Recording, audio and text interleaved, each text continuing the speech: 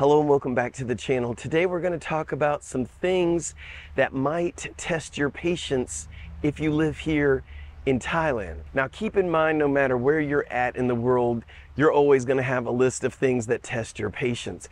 Some countries are going to have a bigger list than others. And I had a really hard time trying to even find things for this list, but I think you will find the things on this list somewhat entertaining. And if it ever happens to you, you'll know exactly what to expect. So the first one on the list, and so far it has not happened to me, but I see it a lot. You'll see it at the airport. You're going to see it at the malls. You're going to see it at other random locations. And that is double parking. Now, if you're not familiar with what double parking is, and I know a lot of places in the U.S. where I'm from, I've never seen anyone double park. If somebody tried this in the U.S., they're going to end up with a keyed up car and it's going to get towed. But it's not the case here in Thailand. So double parking is when you park in a regular parking spot and somebody actually parks behind you. Now the philosophy here is if you do that, you need to keep your doors unlocked and your car in neutral.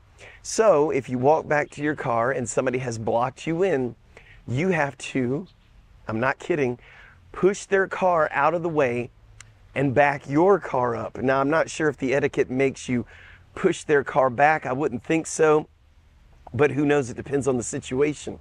So all I can imagine is some disabled person or just fill in the blank that can't really move this car, parking at the mall to get something real quick, coming back out and their car is being blocked in. I can't imagine what a pain this would be. I'm sure you could find a parking attendant if there is one who would help you with this situation, but just know it can happen. How to avoid this? So I said it's never happened to my wife and myself, and that is we park far away. You're going to see the double parking happening at some of the best parking spots in the whole parking lot. Of course, everyone wants to be lazy and walk the least amount of distance. So anyway, you want to park farther away and make a longer walk if you want to avoid something like this from happening to you. Now the next one we're going to go over is when you want to order food, or let's say you're going into a big department store and you're looking at shoes or you're looking at clothes. Fill in the blank. So a salesperson, or if you're in a restaurant, a waiter or waitress will come up to assist you. Now let's say you're just casually walking in, let's say to buy shoes, and you're wanting to see what all they have.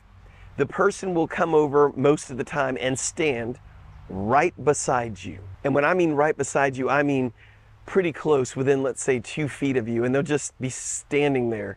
And you're wanting to learn to look at the shoes, and you look at them and you're like, oh, I'm good. And they're just going to stand there and wait until they're needed. At first, you're thinking, boy, I must really be inconveniencing this person because they're stuck here having to wait on me. It's just what they do. They don't mind doing it. But it does take some getting used to, and it does require you to have some patience. Because I don't know about you, but a lot of times when I'm looking at things, I want to be able to think, and I'm not being able to think when somebody's standing there staring at me the whole time, including going into a restaurant. They give you the menu, and as soon as you open up, they're standing right there with the pad and a pen ready to write something down, and their menu has like 15 pages. So it's going to be at least 2 or 3 minutes before you're able to make your order. I've said many times, oh, pap nung, like just a moment, please. But they, for the most part, still stay right there and stare at you. It's very intimidating, especially, let's say you got a group of 4 or 5 people you're eating with, and they're standing there hovering, waiting for the entire table, because you know good and well there's some chit chat going on. Not everyone's immediately looking at their menu. Could be 10 minutes before everybody knows what they want, and that person is standing there staring at you. So that is one thing that you need to be aware of, and it can test your patience here in Thailand. Noisy neighbors. Now you can get noisy neighbors anywhere in the world, I get it, but there is a lot of noise going on here depending on where you live in Thailand. So we've lived in 3 different locations, and all 3 locations have their degree of noise going on. Some of them would be neighbors, going outside, partying for some of the festivals, whatever. Some of them you think you've got a house in the middle of nowhere and you're good, only to hear all this loud celebration going on because there's a temple not too far away that you didn't know that was near your house, and it's extremely loud. I'm going to tell you how to deal with this in a minute. And the other thing is that there's street parties we've had before on our streets or in adjacent streets outside of the neighborhood. But there always seems to be a party or celebration going on. And that's great, right? You're saying, oh, that's just fantastic. Not when you live on that street every day. Sometimes you just want to go home and have peace and quiet. So what we do at night is we have a noise-making machine, white noise, and we turn it up very loud. That keeps out all the barking dogs, that keeps out all the partying music for the most part, and everything else that will keep you up at night. By the way, if you are one of the people who are planning on moving here to Thailand, we do have a step-by-step guide to moving here from your home country, which covers things like what to do about a passport, your visas, how to develop a budget to move here, what to sell, what to keep, what to bring, what to leave, what to do about your mail, what to do about your phone, how you transfer money, what to do about your pets, getting them here, essential apps that you need on your phone for Thailand, for living here, what to do in your first 24 hours, how to get a driver's license and a bank account, all these things. So you're going to find that down in the description under Buy Me a Coffee, and just look for the How to Move to Thailand Step-by-Step guide. That being said, the next one was unexpected festivals. They pop up here and there, and again, that's going to be the same thing as a noise issue, but there are festivals going on all over the place all of the time, where there be just a Thai community big market with some live entertainment. It could be a bar down the road that's now outside and they have this sound system and they're just blaring it. And yes, it is disturbing everyone everywhere, but it's just the way it goes. So you're going to need to have some thick skin when it comes to some of these festivals that you'll find all around where you live and stay. Stray animals. We all know, if you've been watching any videos about Thailand, there are stray dogs everywhere. But it can test your patience sometimes.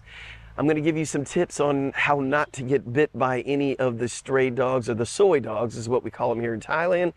That is, even though some of them may be cute and they have a collar on, do not go over there and pet these dogs. They're not used to it, they don't know what you're doing, and some of them will bite you. So the way to avoid all this is to leave them alone.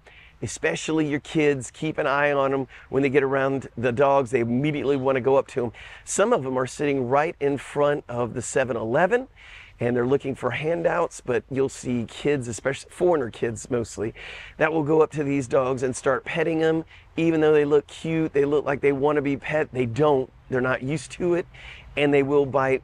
So if you're a parent that's very protective of your kids, your patience is going to be to the limit if you're allowing your children to pet these dogs, or you try to do it yourself, because then you're not going to like the stray dogs at all. You're going to hate them. So the best thing to do is just leave them alone. So when you live here in Thailand, one of the websites you're going to buy things off of is either going to be Lazada or Shopee. Both of them are fantastic websites. I love them. But you do need to be careful, and this will test your patience, on buying knockoffs. I'm going to use JBL speakers for an example, because this is what happened to me. So I looked at some JBL speakers and I looked on the website. It looked legit. It looked like a JBL speaker. The price was fantastic, only to receive it and figure out that this thing was a piece of junk. It is not a JBL. It is a knockoff. You think these big websites would not allow the knockoffs to be on their website, but they do sell them. And if you're not careful, we know what to look for now, but if you don't know what to look for, you're going to be had. You're going to have to return this item, which is one of my next things on the list. So first, let me tell you about how to avoid knockoffs, but our next thing is going to be returns.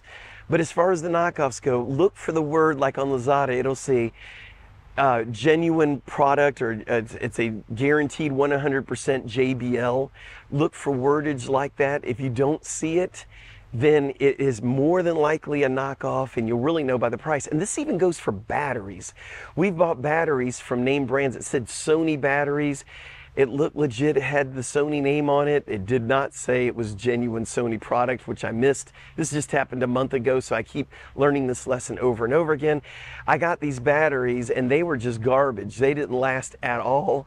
The MAH on them, the rating on how much power they held, was a total lie. So you really got to watch these things. So we're going to returns now. So sometimes you go to return some things on Lazada, Shopee, whatever website it is, and it'll say on there, returns accepted, yada, yada, yada. So you go to return it and they want to know why. And I put down defective item, or let's just say it was a counterfeit item. And you fill that out, you send a picture and you submit your return, and they reject it. And they don't give any reason, and that's just the end of it.